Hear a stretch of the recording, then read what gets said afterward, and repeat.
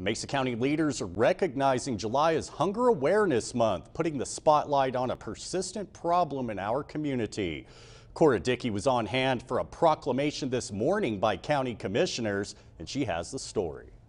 July is officially Hunger Awareness Month in Mesa County. The push comes from the Mesa County Hunger Alliance, believing every resident deserves access to food. As part of the alliance, Clifton Christian Church wants to put its new status as a nonprofit to feed as many people possible. The hunger issue affects everybody, any walk of life.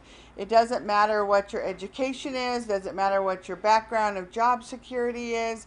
Hunger affects everybody. 1 in 8 Mesa County residents are considered food insecure, according to Mesa County officials. The Hunger Alliance's efforts intend to decrease that to 0 because members believe no one should go hungry. With 20 food banks across the Grand Valley making up the Mesa County Hunger Alliance, the efforts to feed those in need had a smooth and creamy start.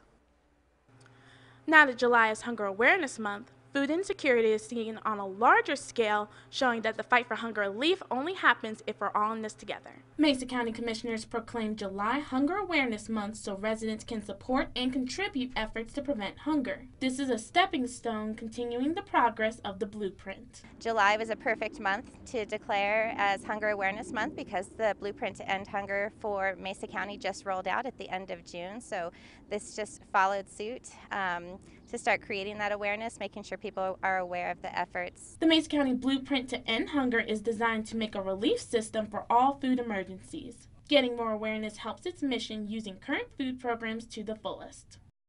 Now, there are dozens of food banks where you can help lower food insecurity. We'll have a list of the Hunger Alliance at westernslopenow.com.